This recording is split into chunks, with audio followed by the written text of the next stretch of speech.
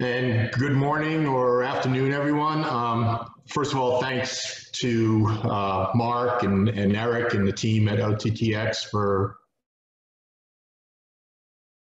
having me and allowing me to speak with you all today. And this is a session, not a presentation. Hopefully there'll be some interactivity with the session.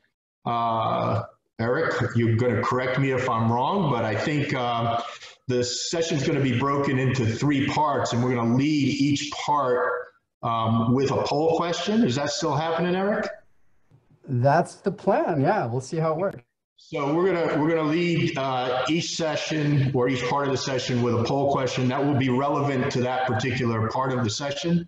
And then we're going to break after each section and answer a couple of questions and maybe look at the poll.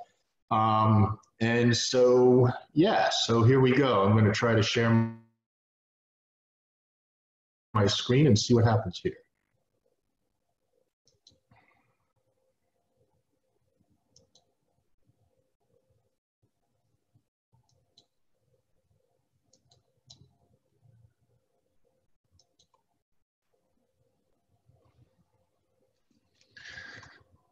Give me 1 second.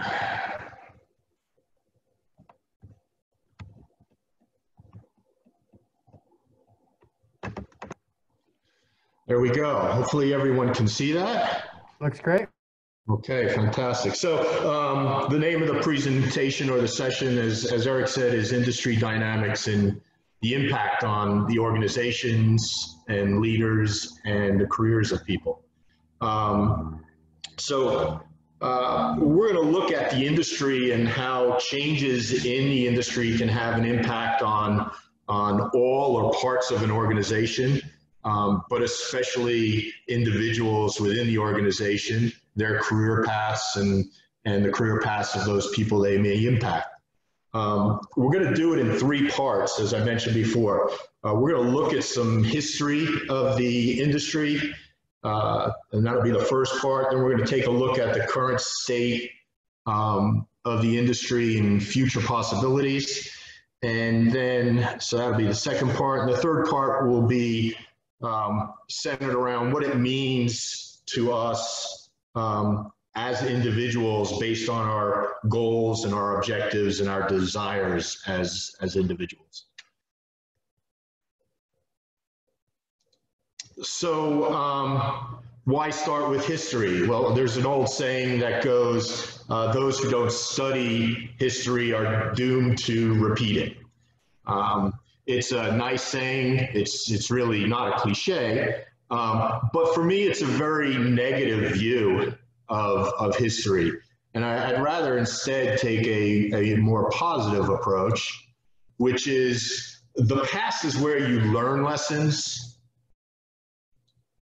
and the future is where you apply the lessons. So again, it's kind of saying the same thing as that, doomed part, but it's a more positive look at it as there's so much we can and need to learn from what has happened, but we need to be able to apply it to the future in order to affect the future.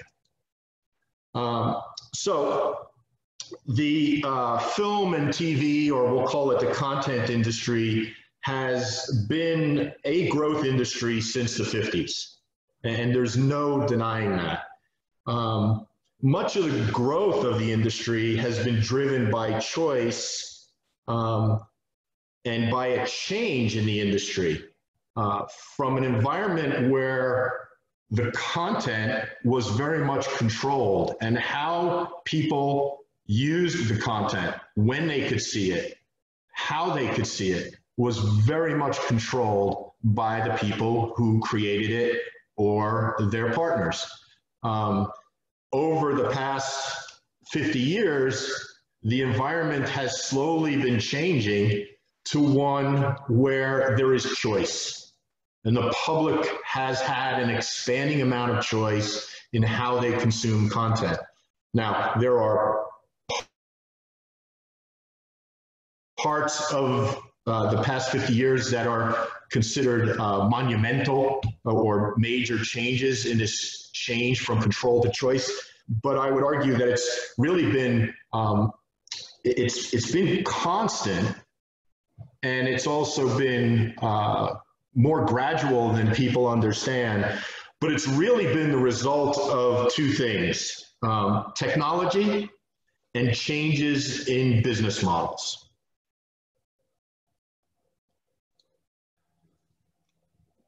So the biggest changes in the industry has happened when those two things have converged. Sometimes there's some change affected just by technology, sometimes just by changes in business models. Where those two things have converged have caused the greatest changes during the past, call it 50 years. I want to start, though, before we get into this, with a basic premise about the industry. And that is, most of the change and most of the growth in the industry has taken place after the theatrical window.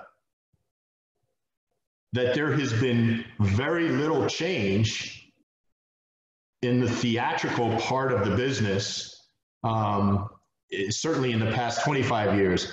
And one might look at the numbers and say, well, how can you say that's true? And I happen to have some numbers here. I'm not going to show them on the screen, but in 1995, the US box office was $5.3 billion. In 2019, the US box office was $11.2 billion. And you would say, well, how can you say there's no change and there's no growth there? Well, it's really a matter of looking at use, not dollars.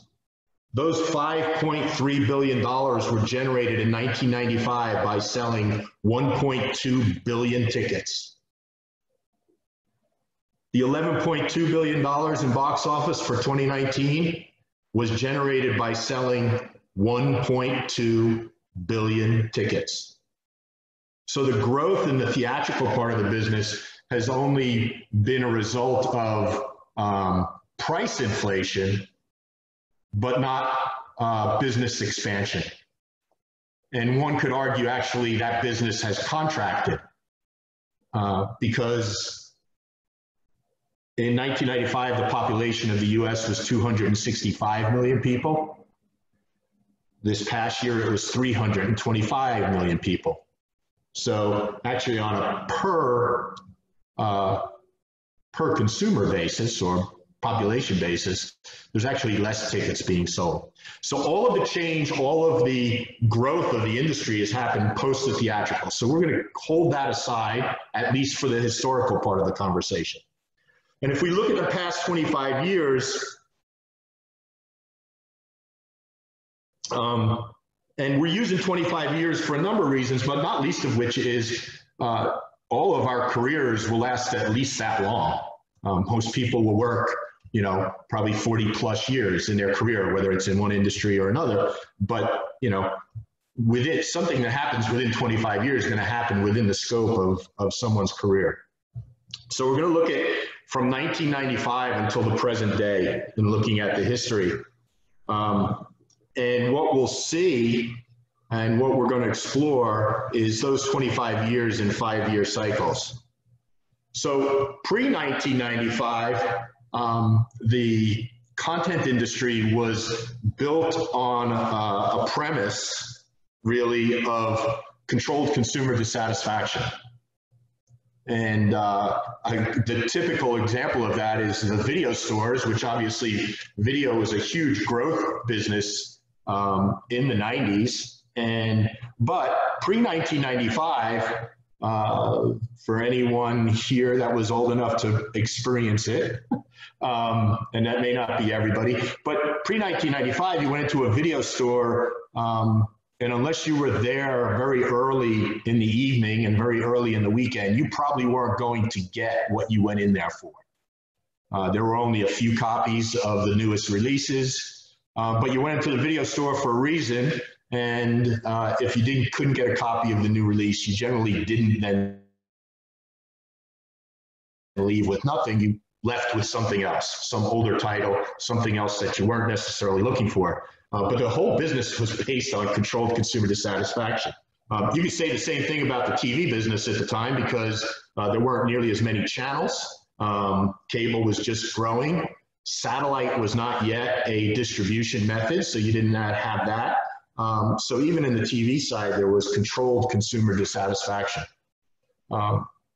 For our industry, that changed in the second half of the 90s when the studios and the major video rental stores came upon an agreement to go into copy depth and revenue sharing. So there was a change in business model, and that was the revenue sharing aspect.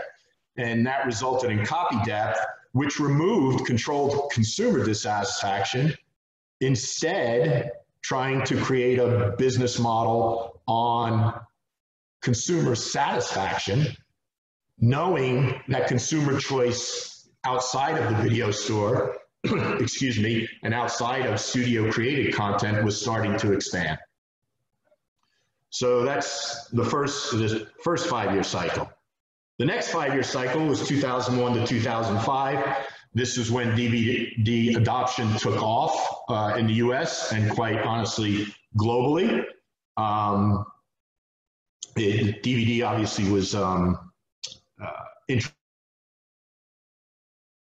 introduced in 97, but from 97 to 2000, there were only about 5.6 million DVD players sold. It was really 2001 where it really started to expand. And by 2005, nearly 75% of homes had a DVD player. So DVD adoption changed the industry.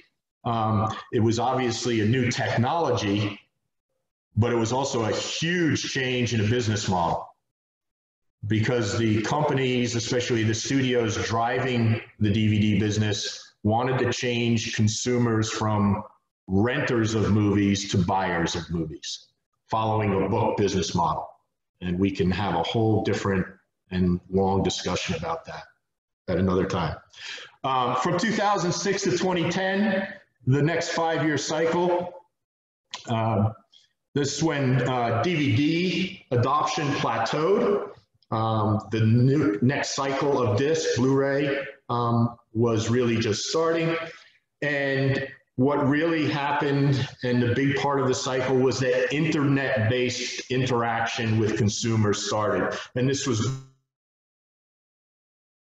both on the physical side with the growth of .com sites for physical media, as well as the introduction of internet-based electronic transactions. We had pay-per-view through satellite and cable services, but really the internet-based VOD platforms started during this 5-year cycle. Next 5-year cycle was really driven by the proliferation of internet platforms. And we all know there are numbers of them now. And so, that's the next 5-year cycle. And the most recent 5-year cycle was driven by, and the growth was created through distribution platforms now becoming content creators and owners, as well as video mobility. Really, prior to 2015, while there were portable video devices, there wasn't quite the use of video in a mobile context as exists today. And the bulk of that growth and the bulk of that change in consumer habit has happened in the past 5 years. Now, with the benefit of hindsight, we can identify these 5 cycles that happened in the past 25 years. But one would easily understand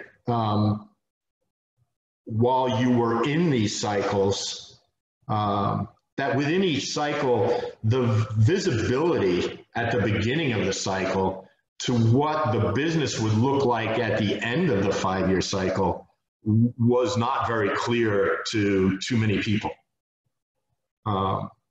So, you know, it's really, we can identify these cycles now, but if someone said to you in 1997 that they knew what the business was going to look like in 2019, and they were right, well, let's just say that person doesn't exist. You know, because there is nobody that in 1997 could have envisioned all of these things that changed in these 5-year cycles and for the business to be where it is. So the thing that we want to understand is that the growth of the business has come from changes in the business. And as I said before, those changes have been incremental yet constant. And, you know, in the previous session with Teresa, someone asked about change. And, you know, she talked about change very eloquently and with some great advice. And one thing I would reemphasize is that change is never easy, but change is almost always required in order for growth to occur. And that successful change is usually driven by successful leaders. And so it is important to understand that, you know, changes are happening. There's no question that changes will continue to happen in this industry. And you know what, for that, we're very lucky. You know, there's a lot of industries that don't change very much. Either don't grow very much, they're called commodities, or they get replaced. So we're very fortunate to be in an industry that does get the benefit of constant change. So that's the first part, Eric. So I don't know how how you're gonna put the poll up there, or if you're just gonna talk to it. Oh, I am the all-powerful Oz, Stephen. I can make it happen. So we have a poll, and we're gonna throw it up on the screen and give you all 20, 30 seconds or so to answer it. And so you'll see it now, please. This is an anonymous poll, by the way. So go ahead and let us know what you think.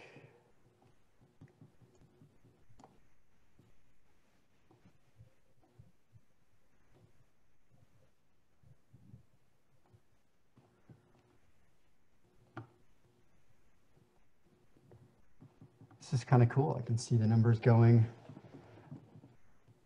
up and down across the questions that we have. Thanks everybody for jumping in on this. All right, good. It looks like we're up just a few more.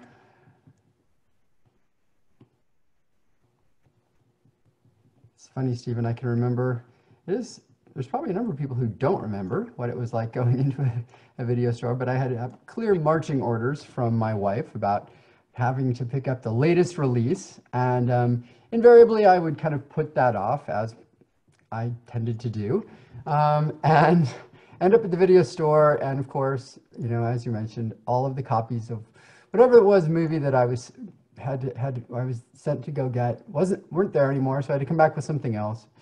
And shamefully show it to her. This is what we're watching this weekend.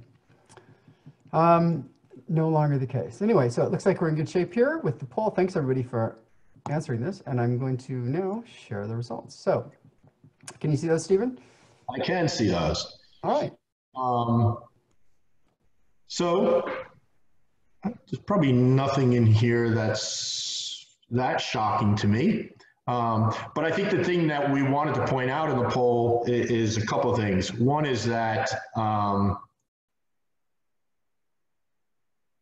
you know, all of these choices are available to us and to the consumers now.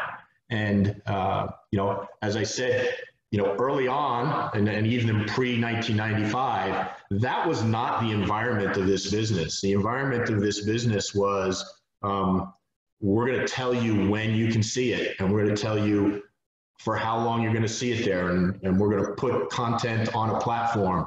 Maybe it's in theaters, and you're not going to be able to see it anywhere else but there.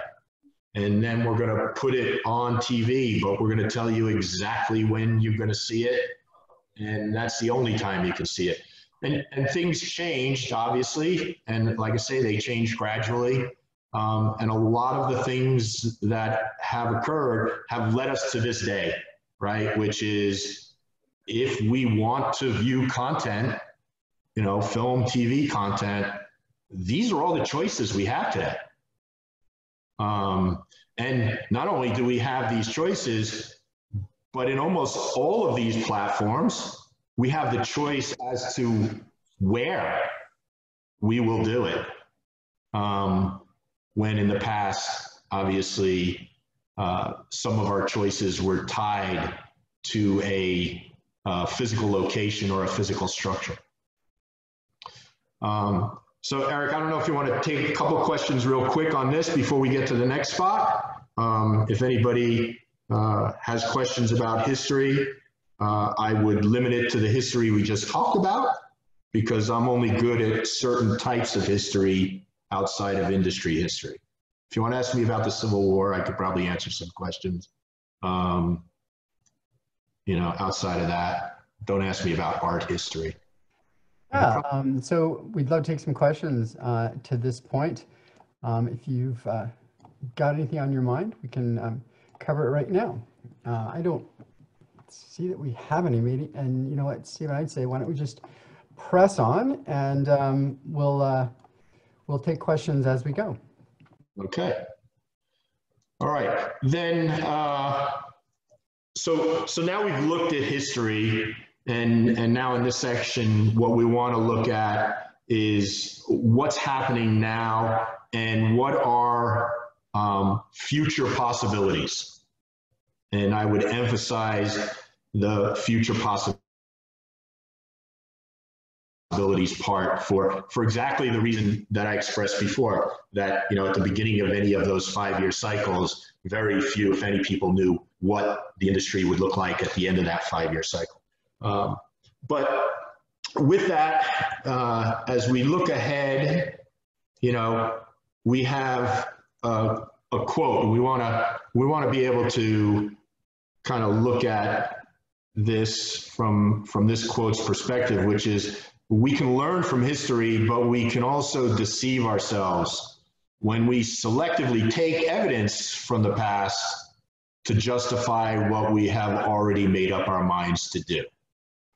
So, there is a book, it's a very ancient book, but I highly recommend it to anybody. It's called How to Lie with Statistics. And, that's kind of part of this lesson. And I also had a colleague once that expressed this quote in a different way. His quote was, "Never let the facts get in the way of telling a great story." So he would always come up with his story and then selectively choose facts to support his story. That's not really learning from history. That's simply just justifying and rationalizing our choices by using history. So there's a big difference there. So as we look at currently and where we're going, the question is, what will define this century's Roaring 20s? The Roaring 20s is well known, the 1900s, the 10 years between World War I and the Great Depression was known as the Roaring 20s, from all that I've seen and read, a smashing time here in the US as well as in other parts of the world. So here we are living in our own version of the Roaring 20s. And at the beginning of this year, one could easily say, wow, we're in a similar situation. We're just steaming ahead into this next decade. And yeah, Then we got to February and March, and suddenly the Roaring Twenties had a whole different kind of roar to it. But for right now, as we look at the beginning of the Roaring Twenties, if you will, for this century, we're going to kind of put COVID off to the side.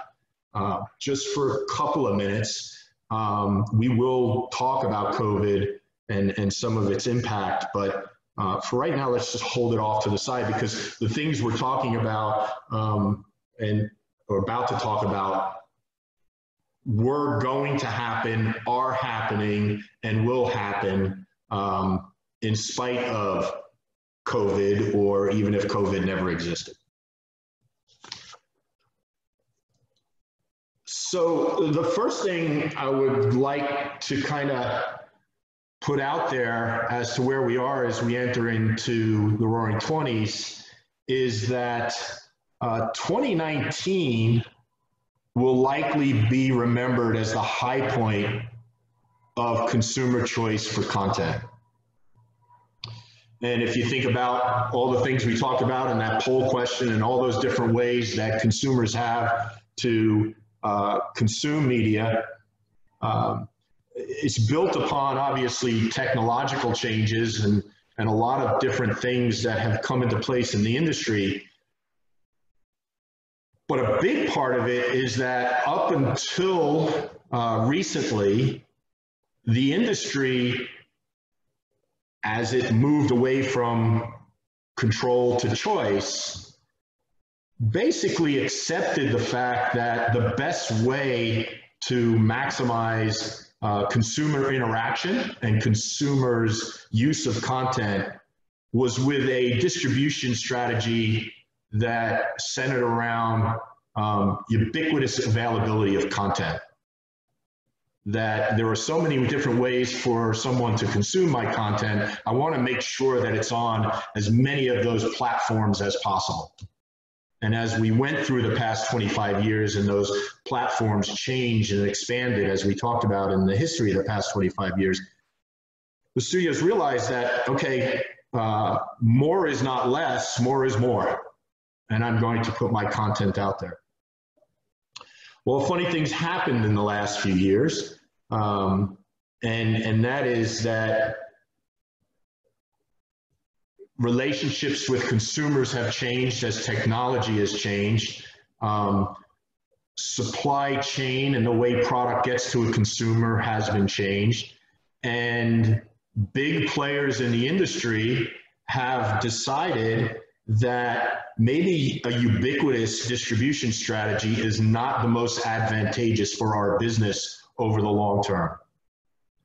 And so either players within the industry started their business growth or now are changing their business model to an idea of my distribution strategy should be centered around exclusivity of my content, not ubiquity of my content.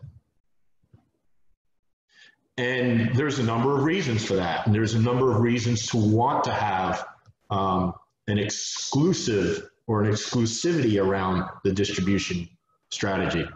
And as recently as,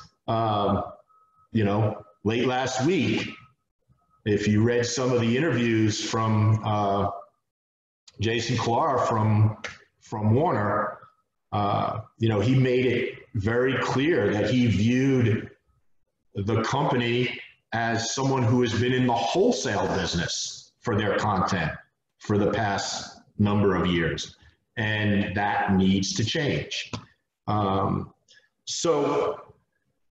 There's going to be change, and that change is going to be driven by this swinging of the pendulum back toward control. Now, it will never get to where it was 50 years ago. That's impossible. But 2019 will definitely be viewed 5 years from now or 10 years from now as kind of the high point for consumer choice for content. 2020 starts this movement to try to recapture control by companies. So one of the things that we know will happen is that if you're going to look at exclusivity, that external partners will still exist, but probably shortened windows and shortened or different types of relationships between external and internal partners with regard to content. And you know, this exclusivity is where companies are striving for consumer control, not just in how they use the content, but this big change is really driven by the need and the want to control and have ownership of the relationship with the consumer directly. And that our industry has basically been driven up till now for the most part, based on different distribution partners for content creators. So major players and not major players, organizations within the industry will be focused on verticality. They're going to want to control all parts of the process of developing content, creating content, and then the use of that content. And want to have direct consumer interactions without intermediaries. And that is because database decision-making has become more and more important, and data tends to be proprietary to whomever has the direct contact with the consumer. So all of the things that we're seeing and all of the things that were starting to take place at the end of the last cycle are going to affect this next cycle. You know, so the new streaming services are all built around this concept of recapture control, get vertical, interact directly with the consumer, have data to be able to make better decisions, right? The era of big data. Here's the two things that are unknowns in our industry. How do consumers react to companies' intentions? How do consumers react to change in business models? How do consumers react to old players, the OGs, changing? And how do they react to the entrance of new players? All of these things are unknown. We could try to predict it, but they're unknown. The other unknown in our industry, which quite honestly is what has made me stay in the industry for as long as I have, is that we are trying to make art into commerce. And our product is art. And the hardest thing I've ever had to do as a salesperson is take art and sell it. Because art, by its very definition, is subjective. And therefore, there is no mass art. Even pop art, as it was known in the 60s and 70s, was not appreciated by everyone. It was a nice new movement, but pop means popular, or we're short for popular, but it wasn't mass consumed. So this idea of how will consumers react, well, here's the thing. Consumers react differently, not just to the business models, but to the art. And no matter what the business model is, if they don't like the art, they'll reject it.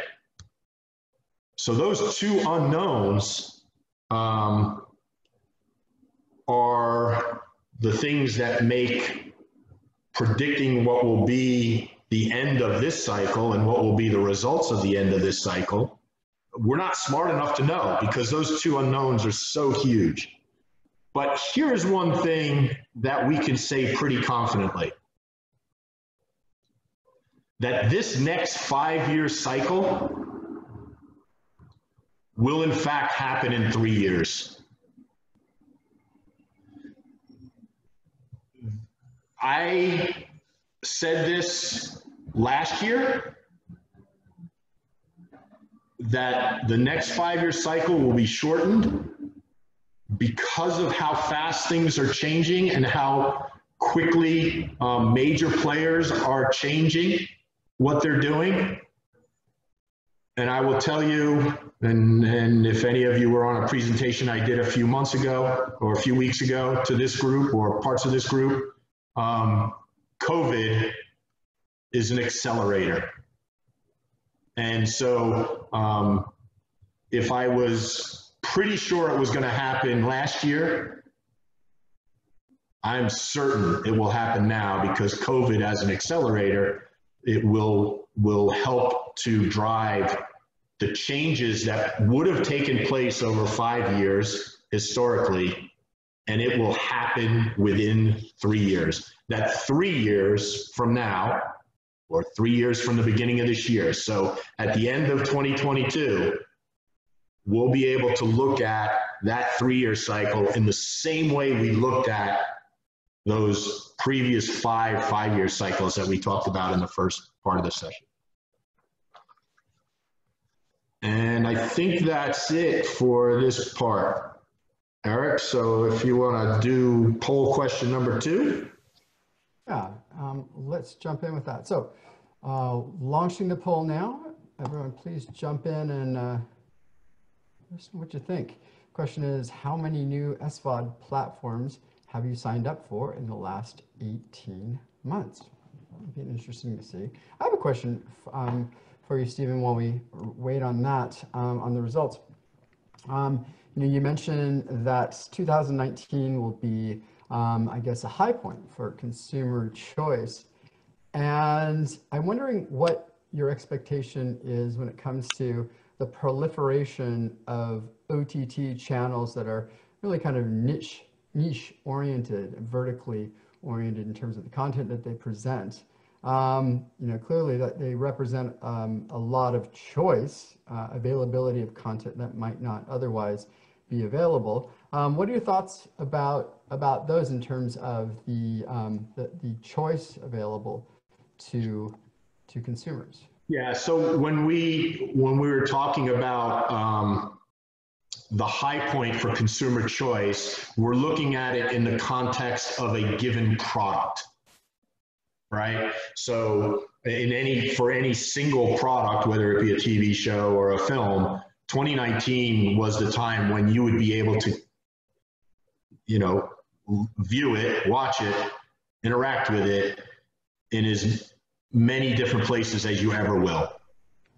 There's no question that the choice that consumers have as to what they do with their free time overall, and the choices that they have to go get content will continue to expand, at least through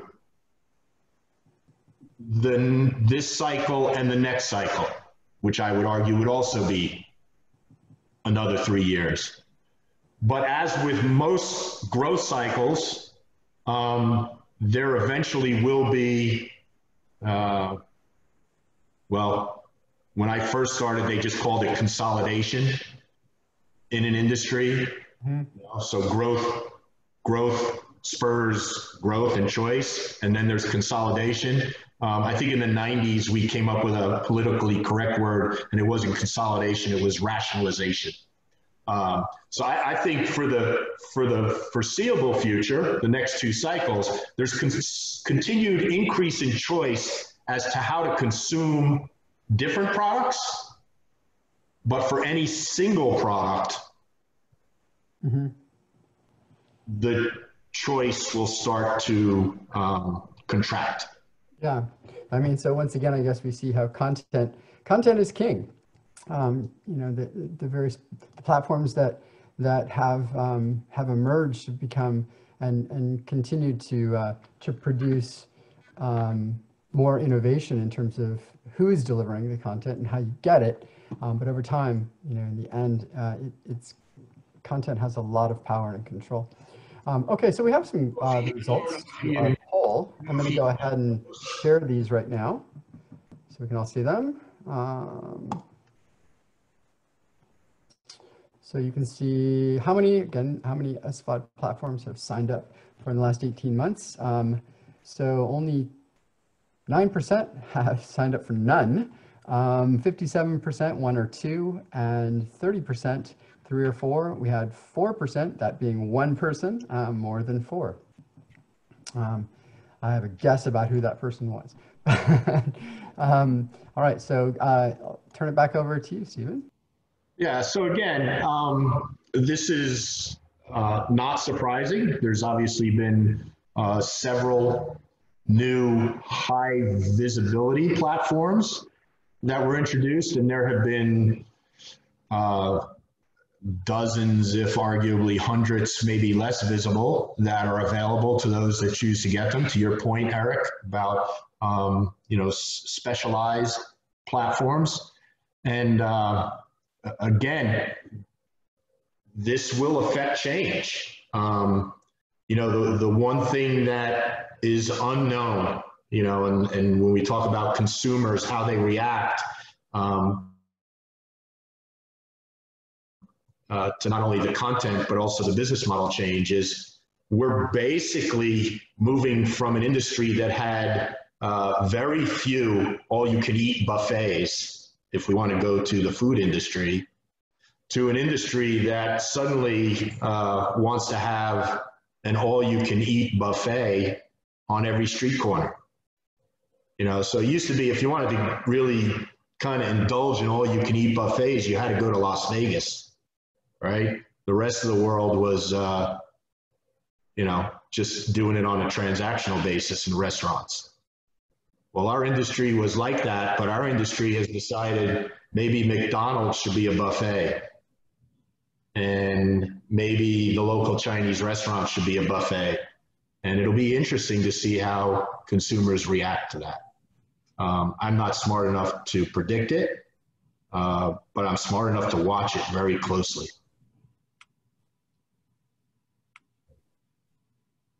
I can still see the poll. Can anybody else? I know. Yes, you don't want to see that anymore. Let's make it go away. So the last section of the session, we want to take a look at the evolution in the industry and how it will affect us individually and as well as the organizations that we're part of, and you know, hopefully our leaders in. And so again, we want to kind of start this section with a quote that kind of talks about the importance of the section, and that is, you have to accept the fact that your choices, every one of them, are leading you to either success or failure in however you define those terms. You know, so this quote is really about individual responsibility, and as we look at our careers and as trying to be leaders or develop into leaders, you know, one of the biggest things is understanding individual responsibility.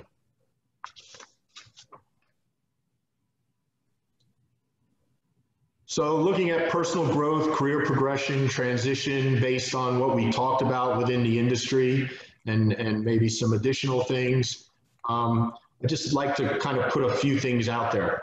And one is, there is no substitute for hard work is not a cliche. And I think, you know, Teresa's presentation, she talked a lot about hard work. You know, you can't succeed without hard work. And as it relates to leaders and leadership, I've heard leaders described many different ways. The one way I've never heard a leader described, or maybe I should say, the one way I've never heard a successful leader be described is as lazy. So, you know, the premise is no substitute for hard work. There are no lazy leaders. So the next part, I was kind of very interested and very, I guess, satisfied to hear Teresa talking about General Galvin and some of the things he talked about, and I'm going to reference that in a second. But everybody knows what a silo is, and depending on where you work, you might feel like you work where there are silos. So there's definitely silos in companies, but you know, silos are really something that takes place, you know, out on farms is where we most know them for. Silos, as we look at them personally, we need to understand nothing grows in a silo. Silo is for storage, not for growth. So you need to look outside of your silo, of your professional silo, if you want to grow. Growth requires great knowledge. It also requires broad perspective. I think the quote was from General Galvin, global perspective. Okay. Have a broad perspective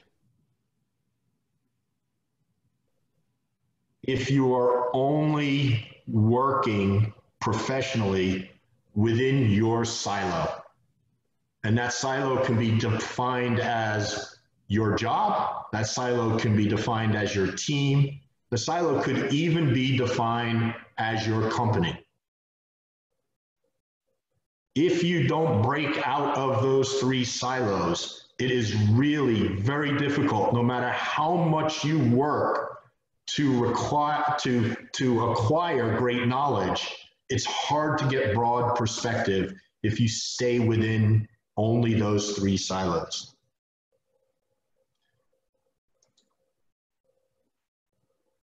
You have to use resources outside of your team and your company in order to be a better performing leader for your team and your company. And I'm going to just talk about something for me that was very personal. I've been very fortunate throughout my career to have some fantastic mentors and people who helped me along the way. And my first true professional mentor was someone that, regrettably, I only had the opportunity to work for 7 years. And at the end of that 7th year, I actually left the company I was working at with him and went to another company. And he knew that I was leaving, and he I'll say he blessed it, right? He encouraged it. And he encouraged it for a number of reasons, but not least of which is he knew he was dying. He had terminal cancer. And so he encouraged me to leave and to go somewhere. But he also did something for me that I didn't find out about till years later. He took care of me. He went to people he knew within the industry I was in at the time, and he said, help him. You're a friend of mine. I need you to help him. And one of the people that he went to came to me a few years later and said, Steve, you do a great job in what you do for your company. You need to start doing a great job outside your company. And he was at that time, I was in the consumer electronics industry at the time, and he was at that time the chairman of the video division of the CEA, or the CTA, I guess as it's known now. And I always viewed participation in kind of the trade group thing as that's something someone else can do. It's a lobbying organization. It's not something I need to do. And he explained to me why it was important, or he tried to explain to me. And it wasn't until he told me, Paul would have wanted you to do this. And if Paul was alive, he would have made you do this. So you need to consider it. And that made me consider it. And I got involved with the trade organization. And during the late 90s, I became the chair of the video division of the Consumer Electronics Association at a time when DVD was being launched, high definition was being adopted. And my involvement with that organization allowed me to perform better in my own company, because the trade group, in this case, the Consumer Electronics Organization, exposed me. Within my company, I had one mentor. Suddenly I had multiple people that I could learn from and observe and get things from. And I learned different ways to lead from companies who were doing different things. And, you know, I would just tell you that if you're looking for growth and you're looking for leadership and you're looking for help and understanding and you're looking to perform better in your own job, and Mark did not pay me at all to say any of this, but get involved in trade groups, other things outside of your company that are related to the industry. It's how you will get a better perspective on what is happening in the industry. And each one of our companies have their own goals and objectives, and you generally, you know, work very hard to accomplish those. But it has to happen within what's going on in the industry. And if you're not understanding what's going on around you, it's hard to be completely successful in what you're trying to accomplish. So I would encourage people, use resources outside of your team, outside of your company, outside of the 3 silos that I talked about, to get that global perspective, in General Galvin's terms, that will allow you to be a better performer, both as a leader and as a participant within your company goals. In the last couple of minutes, what I'd like to do is talk about some things, and there was a question in the last session about COVID, and in the role, the job that I do now and the business that I have now in, you know, in executive recruiting and placement, I get an opportunity to talk to a lot of different companies and a lot of different industries and recruiters in different industries, and kind of similar to the cycles, right? And I agree, we're not in the new normal. We don't know what the new normal is. Nobody knows what will be the post-COVID cycle or even how long that is. But there are some things that are already starting to take place, and things that we can see that as individuals, as leaders, as participants in your company's activities, you really need to at least be aware of. The first, and I think Teresa touched on this, mastering the art of managing a remote workforce. There is no question that, you know, companies will not look the way they look last year, next year. That companies who would have never considered and were not prepared to have a remote workforce have been forced to understand it.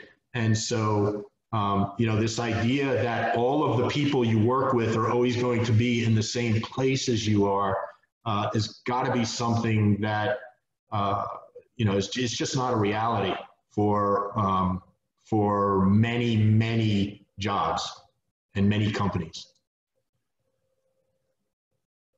Because workers will be remote, it's so much easier. You know, it's funny, companies actually, when they could travel and when they could have gatherings of their people in one place, you know, used to do team building exercises. And, you know, Teresa talked about trust, right? And how you trust people. You know, people used to do these team building exercises when they were together, and then hopefully that trust, as they went apart to maybe their different regions or different offices, hopefully would stay there. Well, if your workforce or a big part of your workforce is always remote, building trust and collaboration is going to be more challenging, and is going to require different skill sets and a different view of things. As far as managing the flow of work, again, I think someone touched on this in one of the questions or one of the answers. Family obligations are now meshing more tightly with work requirements. And at least in the very near term, as you know, most schools who should have been going back over the next several weeks, in many, many places will continue remote learning. You know, this idea of work and family life being separate is almost impossible to imagine. And so simplification and predictability and workflow and business processes will help to increase productivity as well as the ability to meet deadlines. Again, in an environment where we probably won't be working the way we were, a lot of feedback used to come informally, and you know, most people got a lot of feedback in informal. You know, the hallway meeting, the kind of going out for lunch. Well, you know, if no one's working in the office, no one's having lunch together. So the feedback loops, formally and informally, that used to exist are going to change. Now, the structured feedback loops maybe can be controlled more easily. However, those informal ones are going to be hard to recreate. And so you need to work hard as a leader of people and as a leader of team to where you create a cadence where you can have regular discussions about what needs to be improved. And again, maybe this was happening in your organization before, but it's a lot different doing it in a situation where not everybody has the opportunity to be in the same place at the same time. And that's what I got. Terrific. Thanks, Steve. And we're a little short on time now, so I think we're going to cut pretty quickly to our next session. I do want to thank you for your notes about the trade association, though, and I think this is a really important point. You know, the industry that we're in is in some ways I worked at Microsoft and Amazon and Intel, and one thing that I've really noticed about the content space and in entertainment is how kind of codependent everything is, and you know, it really is an ecosystem, and it's made up of relationships and networks and community. And I started getting involved in the trade association at EMA back in around 2008 when I was formerly at Microsoft, and I felt anyway, that it was a way to learn more about what was shaping the industry, and to be able to kind of have an opportunity to skate where the puck was going, as opposed to where it was, because of those learnings. And we see so many changes now in the industry where people that were formerly in technology are now at a content company, which is now a content and technology company, and people that were formerly at one studio are now at a different one or at a technology company. And the lines are definitely getting blurred between what's a technology company and what's a content company. So, you know, having that community, that network, that that can help you understand what's going on and give you an opportunity to react to it can be really, really valuable. And we certainly appreciate folks participating in OTT.X. So with that, I want to thank you, Stephen, for your presentation. Terrific insights and great history lesson as well. It's great to have that perspective.